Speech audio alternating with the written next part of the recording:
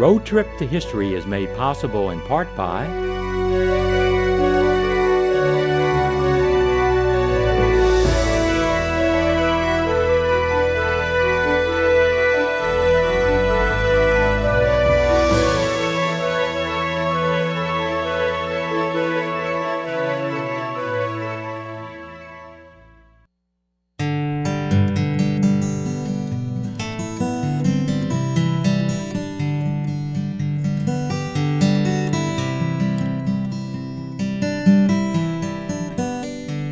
Founded in 1777 and nestled in the beautiful Potomac Highlands, surrounded by historic valleys and rich pasture land, you will find one of West Virginia's best-kept secrets. Welcome to historic Moorefield, West Virginia.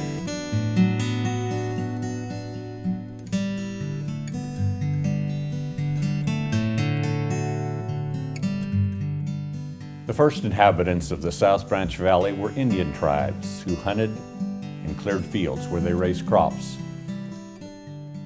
The Seneca Trail ran through the valley. In 1725, John Van Meter, an Indian trader from New York, explored what is now Hardy County. He found the Indian fields and described the broad valley as the best land he had yet seen. The settlers received land grants from Lord Fairfax and the Commonwealth of Virginia, or bought and leased land from distant holders of grants. Lord Fairfax hired George Washington and others to survey his land. In the 1750s, the British were fighting the French and the Indians. Fort Pleasant, established by George Washington, figured in the Battle of the Trough, where settlers were ambushed. The count given was 7 whites and 3 Indians killed. No forts are standing today, but the meeting house built in 1812 and the house built by the Van Meters in 1832 were both named Fort Pleasant for the fort located nearby. During the Revolutionary War, families supplied wagons and foodstuffs to support Washington's army. The first cattle drive from the area may have been cattle collected for Washington's army and sent on the hoof down the South Branch Valley and the river. Moorefield, established in 1777 by the Virginia General Assembly on land donated by Conrad Moore, was placed near the center of the valley at the confluence of the South Fork and the South Branch of the Potomac River. It is the 4th oldest town in West Virginia. Half-acre lots were sold, and the new owners were required to build an 18-square-foot structure with a chimney of stone or brick within 2 years of purchasing the lot. The Higgins House was one of these.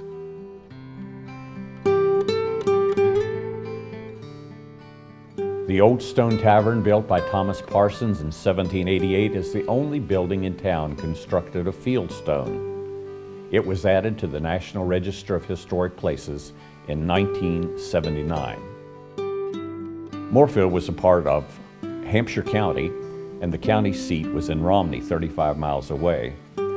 That was deemed too far for the conduct of business, so in 1786, Hardy County was formed, with Moorefield its county seat. Farms large and small dotted the valley. The raising of beef was one of the most important activities, and Hardy became the leading county for beef production in Virginia and one of the leading counties in the United States. Shorthorn cattle were raised in these farms and driven by hoof over 100 miles to some of the cities of the East like Baltimore, Philadelphia, and others. Agricultural wealth then supported a lifestyle for the wealthy who built such beautiful homes as Willow Wall, built by the McNeils. By the mid-1850s, 25 manor homes had been built along the South Branch. A few of these homes were Mill Island, the Willows, and Hickory Hill. The town of Moorefield reflected the life of the rural community around, and in 1850, there were 287 residents, of whom 34 were free blacks and 87 were slaves.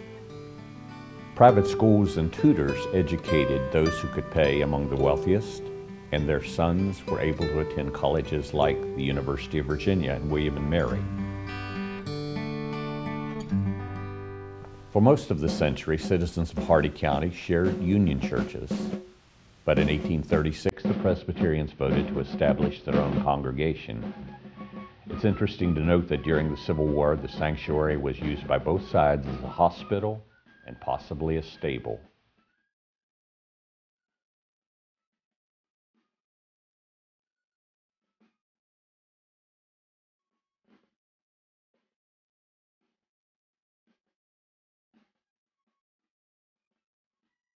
The most significant of the engagements around Moorefield was what was now known as the Battle of Moorefield, and which probably should be called the Battle of Holyfield.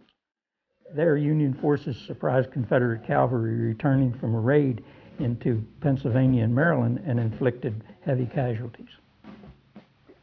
Confederate and Union bodies both, after the battle, were laying out on the porch of Willow Wall.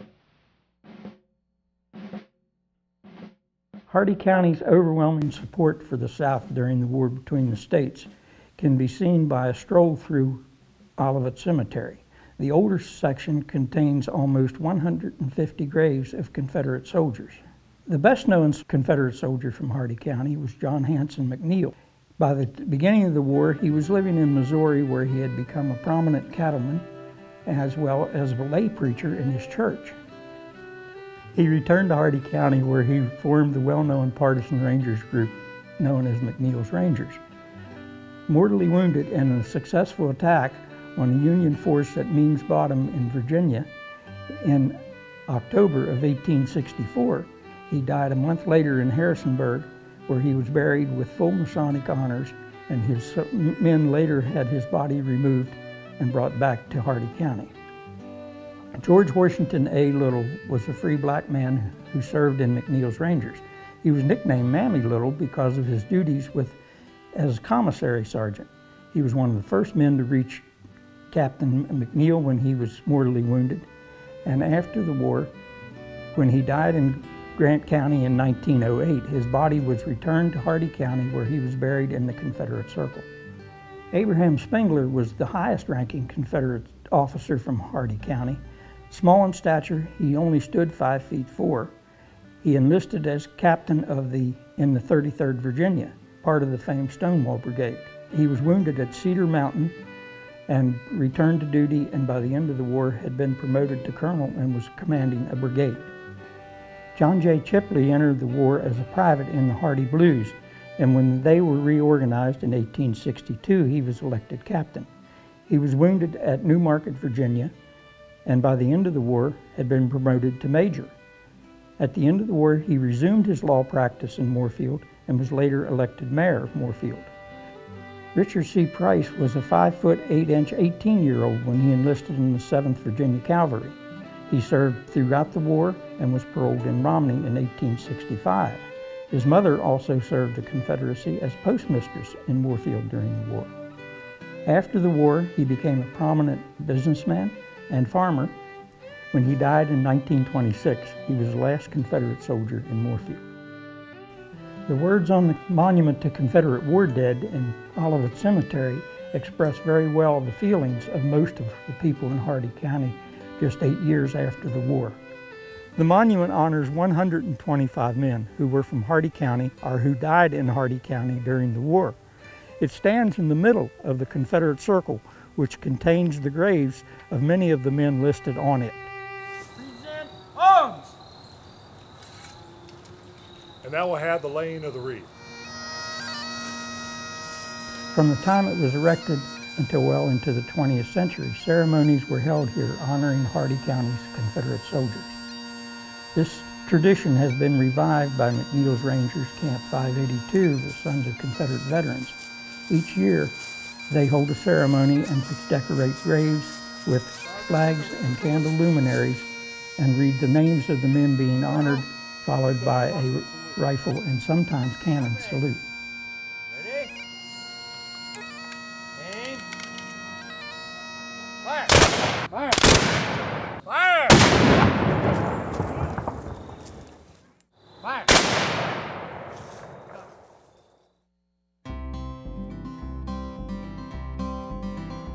Moorefield Examiner is the oldest family-owned business still in existence in Hardy County, or still running in Hardy County. My grandfather, Samuel A. McCoy, purchased the paper in 1902, and he ran it until his death in '35, after which my mother and father took over the paper. In 1969, I came back as the editor and publisher of the paper and have been there for 40 years. The Moorefield Examiner is an award-winning newspaper, both editorial and advertising.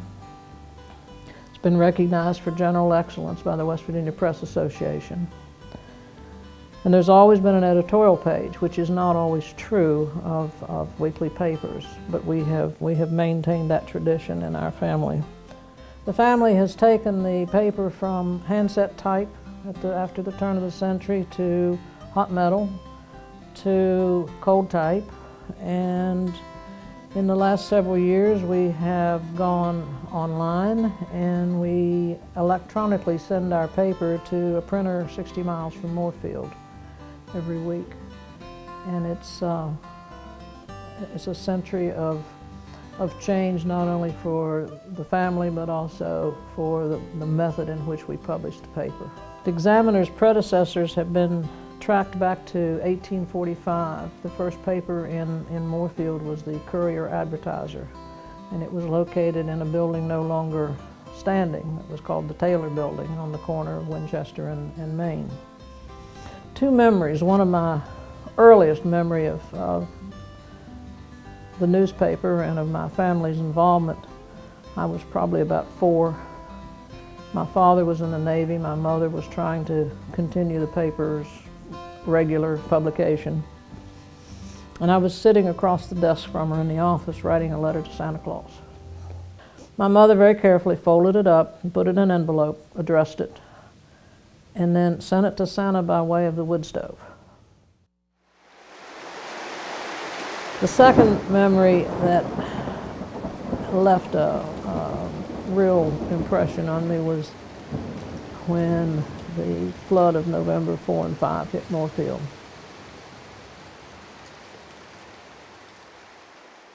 The Examiner is a record keeper of events affecting Moorefield, the area, activities of our readers and school events, what our elected officials and government offices do.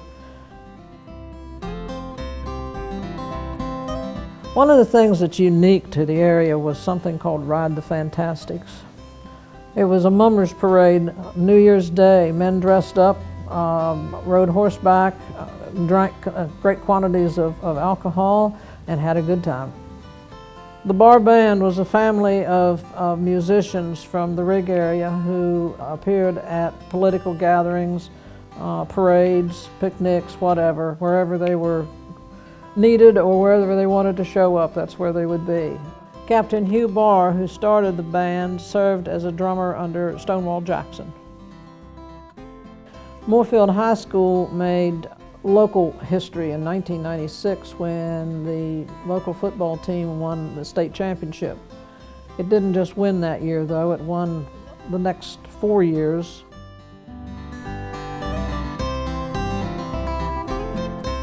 The Moorefield Examiner has been very proud to be part of the history of Moorefield and the area for 107 years. We hope to be around for another 100.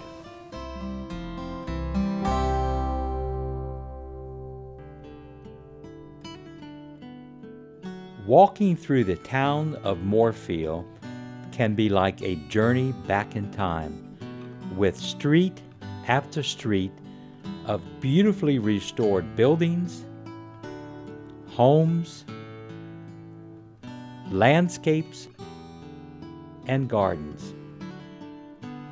Some of the more historic buildings include the Maslin House, built in 1848 by one of Hardy County's leading political spokesmen, Thomas Maslin. Built in 1793, this was the second courthouse, and it was used as a courthouse until 1860. Built in 1907, Innskeep Hall was the community center, and it now houses the Moorefield town government. The Parsons House, one of the 4 remaining original log houses in Moorefield, Captain James Parson, veteran of the French and Indian and Revolutionary Wars, purchased the lot in 1785. It's easy to see that the people of Moorefield and Hardy County are proud of their history and culture.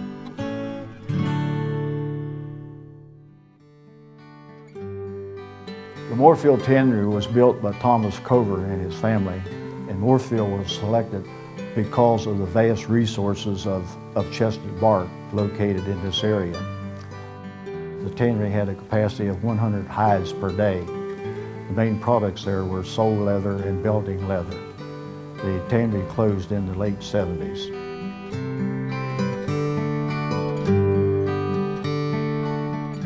Moorefield is the poultry capital of West Virginia and also the home of the West Virginia Poultry Association.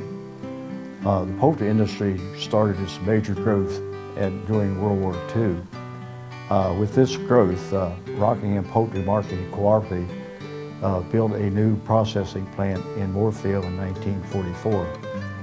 Another poultry industry located here was Pierce Chick of Ann Arbor, Michigan. Mr. Hester purchased Pierce Chick in 1964. Mr. Hester was a very visionary person for poultry products for the food service trade. One of the most famous ones being